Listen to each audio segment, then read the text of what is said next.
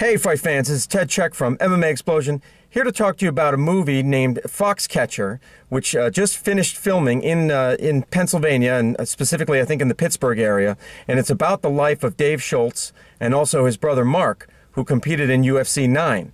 The movie starts off, I believe, with the two brothers winning gold, both winning gold in wrestling at the Olympics, 1984 Olympics in Los Angeles.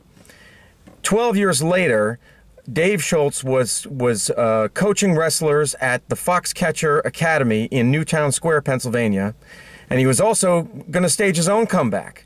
He was going to compete in another Olympics, but unfortunately he was killed by John Du Pont, who was the guy with all the money who was sponsoring the team.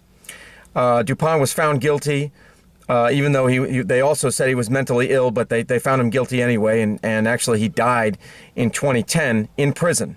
But about 4 or 5 months after Dave Schultz died, Mark Schultz competed in UFC 9.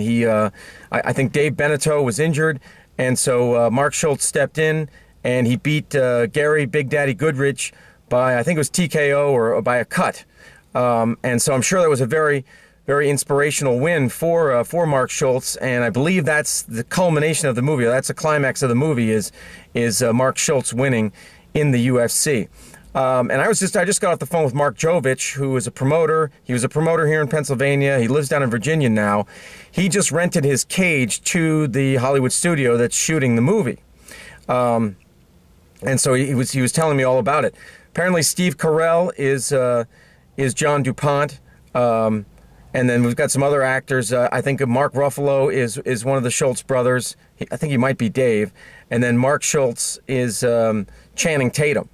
It's also got, I think, Sienna Miller's in it, and Vanessa Redgrave and Anthony Michael Hall. So we're talking about top-notch actors here. We're not talking about B or C level actors. So I imagine it's gonna be a lot of drama. Some fight scenes too. And yeah, Mark Jovich was saying to me he kind of also served as a consultant because he does have an extensive martial arts background himself.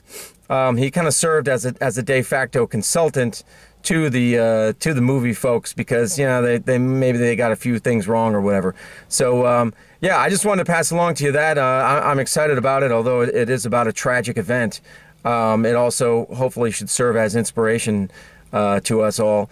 And I believe the movie is going to be released later this year. I think it's maybe like the fall of this year.